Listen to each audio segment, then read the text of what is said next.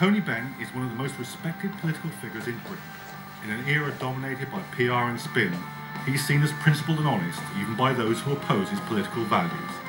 In 2007, he was voted Britain's political hero by the BBC Two Daily Politics programme, ahead of Margaret Thatcher, the SNP's Alex Salmond, and Claire Short.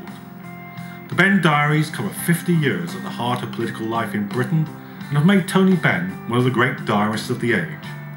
But it wasn't always this way. Tony Benn is one of the few figures in national politics who have become more left-wing as they've grown older. At the height of the left power in the Labour Party, Benn was reviled by the press and bitterly attacked by the right wing. In this series of programmes, made with access to Tony Benn's unique film archive, he tells us about the events that have shaped his life and our times. He reflects on the dramatic political moments that he saw at first hand, often as a participant. There was a Tory government elected in 1970, and it was eventually broken by mass industrial unrest, particularly by the miners' strikes of 1972 and 1974. Tell me what you remember as most important from that period. Well, I remember exactly as you say it. I thought we would win in 1970, but Wilson fought a very poor campaign. He felt that he should travel around like the Queen and be seen in places, and Heath was very clever. He said he would cut prices at the stroke and so on, and it had a certain credibility. Then Heath made the great mistake of really pitching into a fight with the miners, and then calling an election and saying, "Who governs Britain?" And the people responded very clearly, "Not you, Mr. Heath." And so we won the election in '74. And then, from then until '79, when Mrs. Thatcher came in, we were in opposition. We didn't really have much of a majority. It was a very, very difficult situation to be in. And there was a lot of industrial action, quite understandably, given what was happening to people and their jobs. We want an answer. Don't keep leaving it waiting. We want the answer now. We're fed up of this on the door. We want our money, and all we want is a fair do. We're not asking you to give us a £20 or a £40 neither, to even go on the social contract. We want work. At that time, the Labour Party began recreating a left. People who had already realised what was going on and saw the right way to fight it was to reorganise the party, to campaign actively, to campaign in Parliament, outside Parliament, modernise the Labour Party and so on. And it was during that period that we had, I think, the campaign for Labour Party democracy first became very strong, and it formed itself into a group that was later, in the 1980s, became much stronger and focused.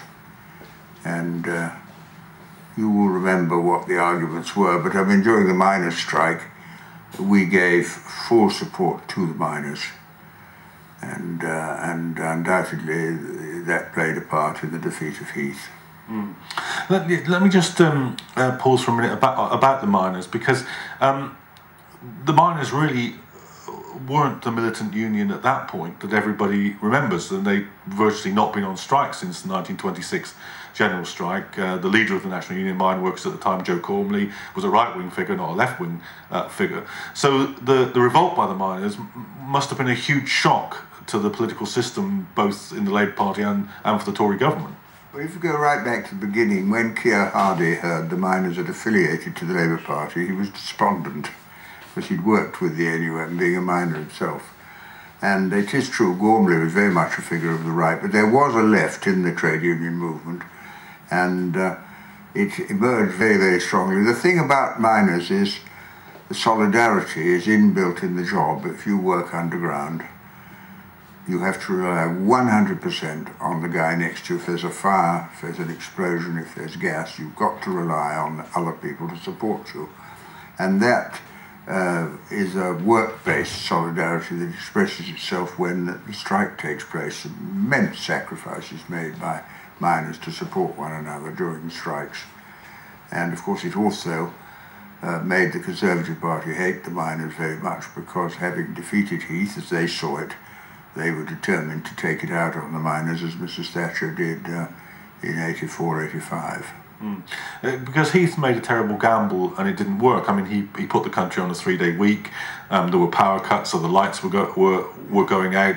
It created a sense of social crisis, but in the end, people blamed the Tory government and not the miners. Yes, I think that's broadly true. And it created, for a period, a sort of wartime spirit of solidarity. And the enemy was the Prime Minister and not the NUM.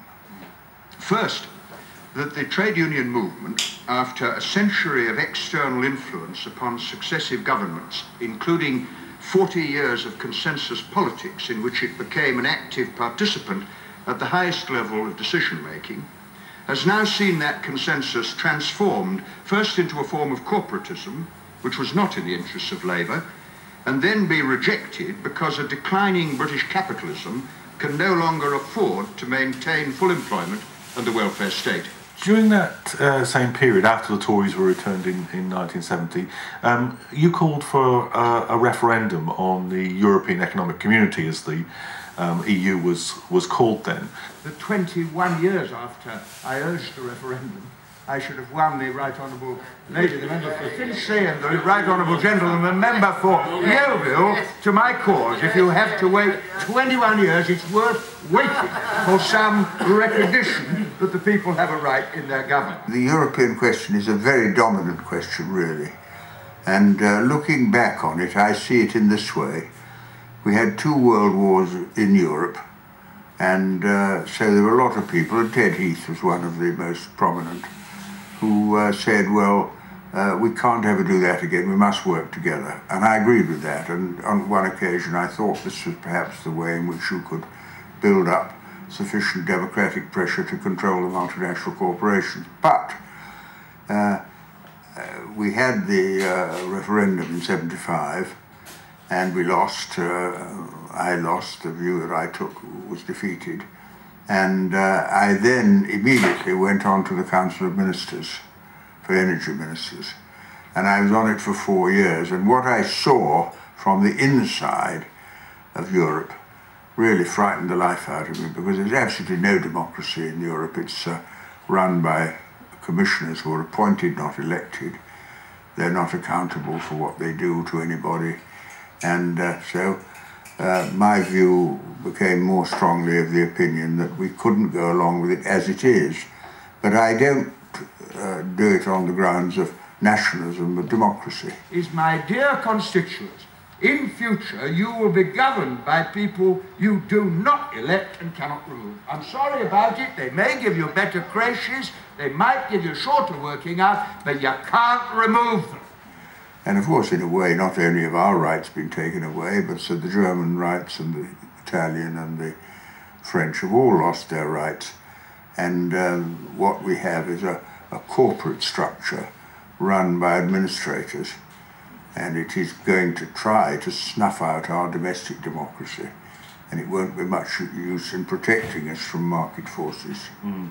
Well, of course, since that time, the anti-European argument has been identified with the right, with a nationalistic argument. So people may be less familiar today than they were at the time with the fact that there was also a left-wing argument against the European community, and that was based on lack of democracy, not on nationalism. Absolutely right. And we got identified as being foreign haters and all that.